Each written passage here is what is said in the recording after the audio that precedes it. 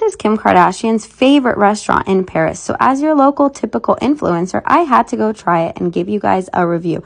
You would be shocked at how small this place is, and if you don't know where it is, you would walk right past it. They had decorated for Christmas, and I thought it was really cute and special, soft, cozy, warm. They have a really full menu full of every single cuisine on it.